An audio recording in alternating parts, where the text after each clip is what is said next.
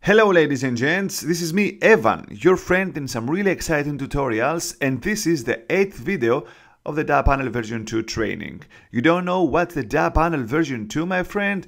Of course, this is the daPanel version 2 square and this is the daPanel version 2 wide album designs. Two wonderful panels that I created for you in order to help you create fantastic professional and of course really easy photo albums and photo books. In this video, I'm about to show you how we can take a custom pre-built design and redefine it, alter it, and make it really romantic and of course a piece of art, like the one you see in front of you right now. We'll take, with a few words, a pre-built design with 3 photos, and we change the position of the photos and the smart objects in order to create something majestic and perhaps even better. So let's try this one. Of course, I need a design, so I will go to the album page designs, and of course from here I'm about to select the page designs with 3 photos in total. And I will go right down in this selection, in this set, let's say, and I will select this design, which is actually a double page design with 3 smart objects, 1, 2, 3. Okay, so first of all I will click the double page in order to open a double page design.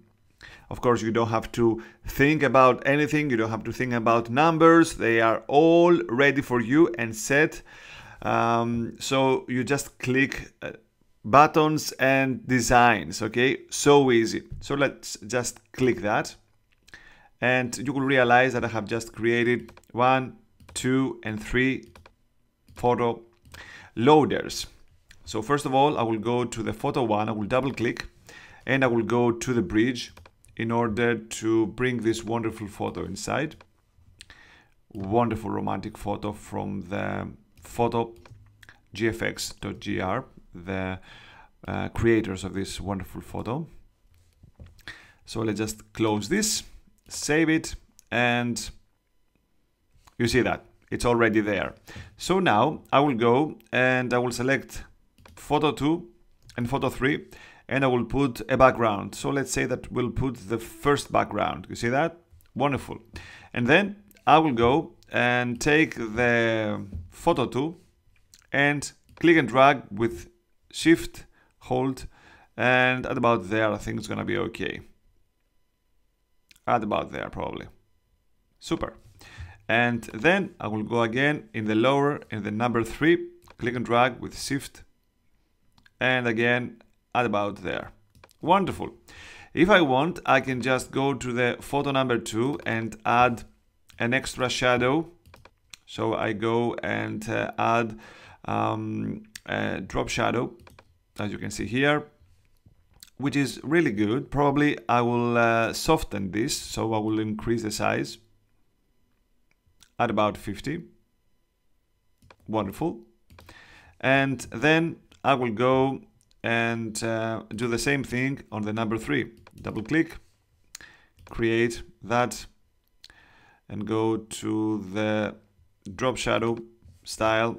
And of course I will just change that to -90. Of course I will take out the global light and probably it will work, but if it doesn't work, you see it's so little. So let's go and of course take this to 50 and it's gonna work now. You see that? Wonderful. So we have shadow here, different design here, the same design but different here. Click OK, and last but not least, I will go to the background of this design. So I will double click the smart object of the background and I will put the same photo like this.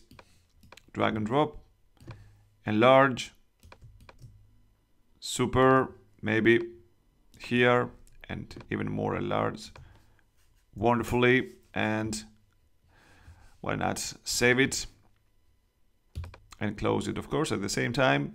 And so the smart object will be refreshed, the smart object of the background, and will produce this photo. Of course, this photo has to be reduced as an opacity at about 10, let's say, And this is so easy. Save it. And see how wonderful designs I can do by altering the pre-built designs. Of course, I'm waiting a little bit, and of course the final step will be to take the first photo and put it over here. And of course, apply maybe a shadow over this one. And check this out. This looks friggin' awesome, and I did it in a matter of minutes, but usually it takes me only seconds to produce that wonderful set. Check this out, it looks wonderful, and I created a piece of art with simple steps and altering actually pre-built design. So you don't have to do anything else but think a little bit with your romantic mind. Use a pre-built design with the number of the photos that you want to put in your double page design, and then just move things if you want. Of course, you're not, forced to do that if you don't have the time or the mood. But if you're listening to some music and you are feeling great about playing with the designs of the daPanel version 2, you're free to do, because suddenly, out of the blue, you will create something that is going to be unique, and probably you will love it, and your clients, of course, they will love it for the rest of their lives. This is the ease and the power of the daPanel of creating majestic things out of nothing.